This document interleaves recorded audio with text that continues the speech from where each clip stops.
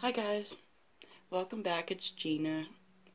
I have for you today another mixed media project, but with unconventional materials, unconventional thing to put on it.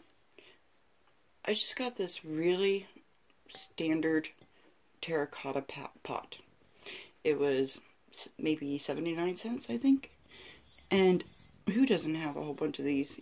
Even bigger ones, medium-sized ones. You could do it with any size.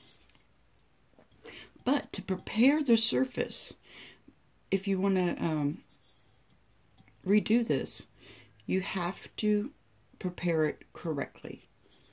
And to do that,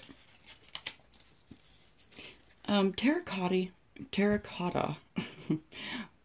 by its true nature is actually very porous, which is great. But you have to sand it a little bit because it does have a sheen on it. Probably some sort of glaze or anything that was on it before.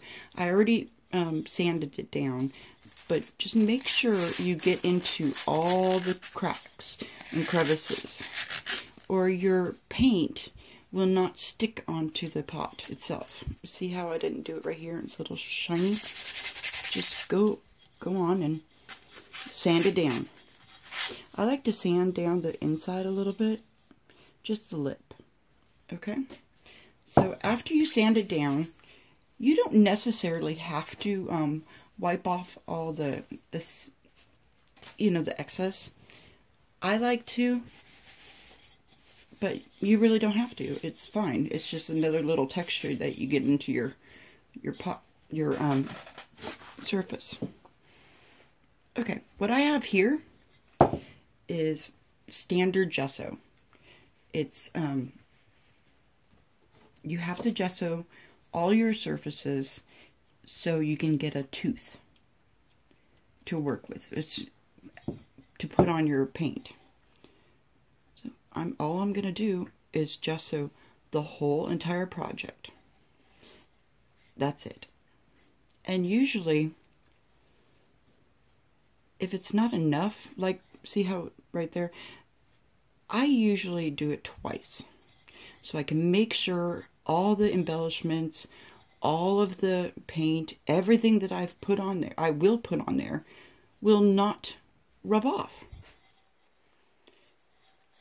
And I'm going to put this outside, so I have to make it waterproof as well.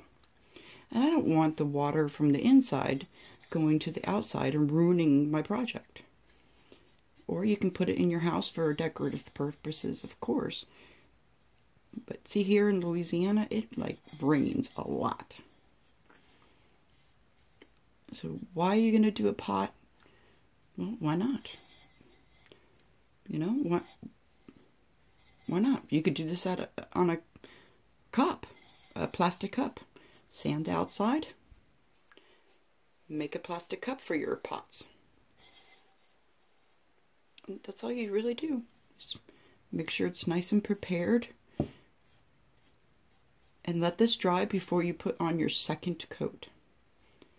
Okay, I'm going to come back. I'm just going to do the preparations for this video. And then I'm going to come back when everything's dry, of course, and show you what I'm going to do with it.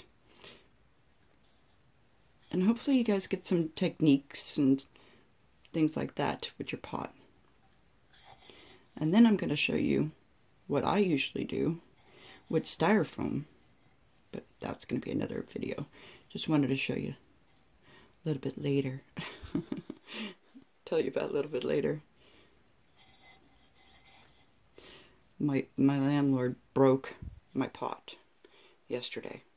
I was not a happy camper. And you know, some of these pots, the decorative pots especially, are super expensive. I could not believe it. It was like 40 bucks for this one decorative pot that I love. And I was, no. I could not believe it.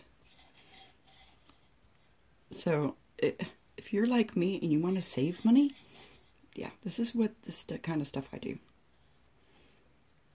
Okay, I'll see you guys next video when we start to embellish it and we start to paint it. And if you have any questions about what kind of gesso I use, or sandpaper even, please don't hesitate. Okay? Thanks, guys.